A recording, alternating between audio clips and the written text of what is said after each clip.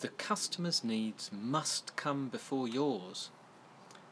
Hello, it's episode 133 of the Marketing for Owners podcast. It's John. For those of you that have not seen it before or not heard, it's John every single day. There isn't anyone else. Well, there is staff, but no one who jumps on the podcast, because that's me. Anyway, if you listened yesterday, I was on a school trip in Canada, in British Columbia, went to the lovely Fort Langley, had a great day there, learned a lesson about marketing. Remember, show, not tell. Today, it just happens to be 2 school trips in a row, and today was to Greater Vancouver Zoo, just on the outskirts. And, it's a blazing hot day, absolutely boiling. Got up into the 80s, in fact, probably up around 30 degrees in new money, 80 odd degrees in old money. Baking hot, but fortunately there's plenty of shade.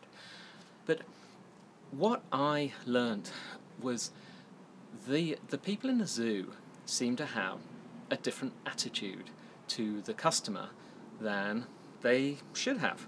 Now, perhaps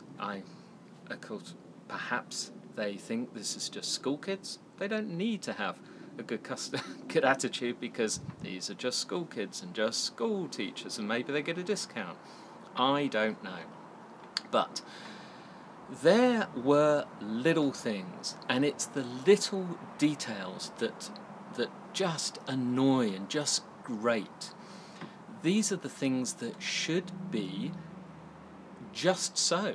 It's not difficult, doesn't cost anything, really not difficult, but they should be the things that nobody notices. They just go, they're just so, they just go perfectly smoothly, swimmingly. No one notices they're happening, but it's just professional. So, for an example, it's an outdoor zoo with obviously open pens, whatever you would call them, and fences, obviously. But sometimes we were staring into areas with animals, and standing against the fence and seeing ostriches and antelope of various sorts and all sorts. But there are no signs. There's no sign in front of me, no sign along the fence to explain what animals are in it. And in one occasion, I walked along about probably another 50 metres or something. There was a sign. I think, and they may say, of course there's signs, but the signs are not enough. What would it cost to put extra signs? And that sign explained what the animals were. It didn't really tell me much about anything about the animals. Most modern zoos, wildlife parks, whatever, seem to make an effort to explain what the animal's about, where it's from, where it lives, how many are left, all that kind of stuff. They didn't seem to have that information. Now, other things were they had a map, they printed out a map, but the map that they give you does not tell you accurately what's in the animal parks. There were animals that were there that are not on the map. There were animals on the map that weren't there. That suggests to me they update things, which is great. But hey, update your map.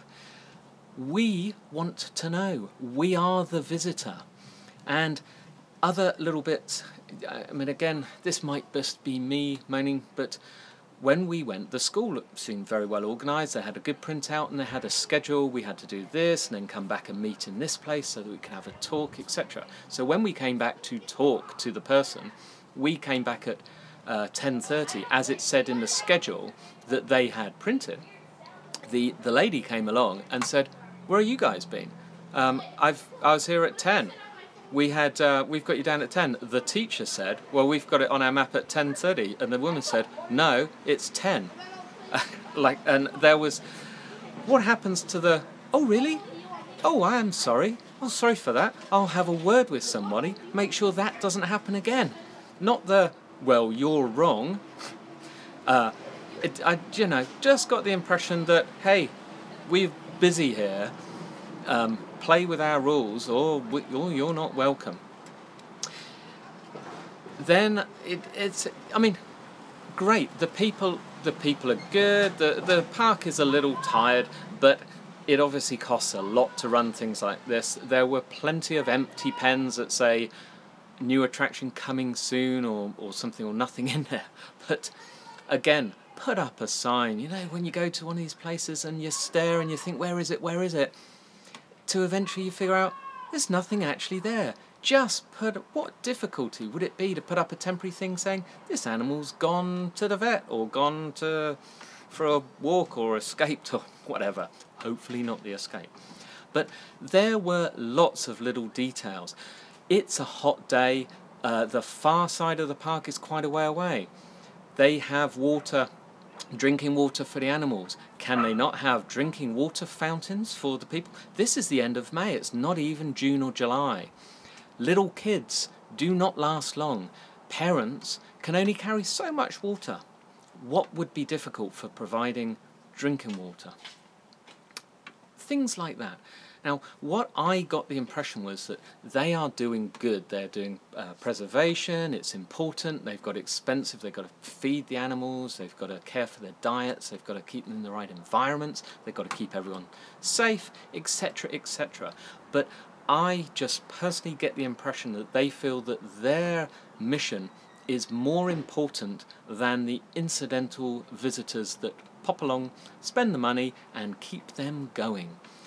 I would say that if they look at Yelp and see that their average rating is 2 out of 5 and the comments are not great, they would possibly, if they were interested in the customer, have a little meeting and say, hey guys, we're actually a tourist destination, which means the customer who pays should be getting something they want, and they should be telling their friends, it's great, you've got to go back there. But I just get the impression that that's not occurred to them. And please, get a new logo. Anyway, that's that. So remember, in your business, customers notice the little things. The little things that cost you nothing. They notice, they grate. 1 adds up to 2, to 3, to 4, to 5, and then you get someone like me who sits at home and broadcasts to hundreds or thousands of people saying how frustrating it was to go to X location or to deal with X company. Don't let X company be you, my friendly owner.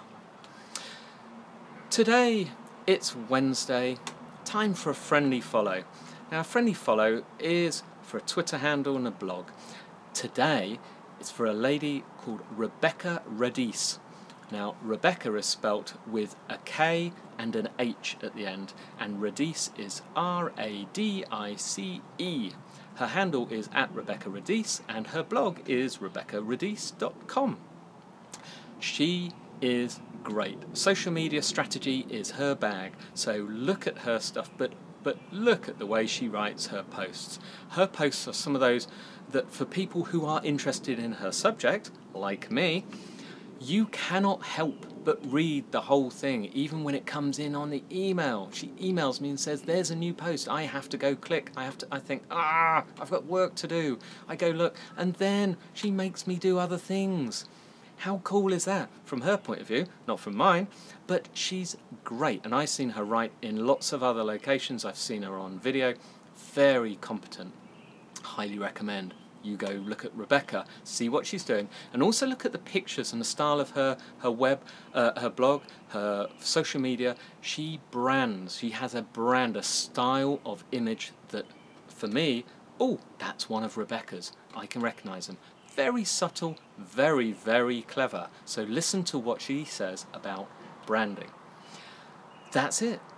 Believe it or not, hot day, been to the zoo, now I've got to go off to ice skating lessons. No, not me, little kiddie ice skating lessons. I hope it's not melted, it's a bit hot. I'll catch you tomorrow.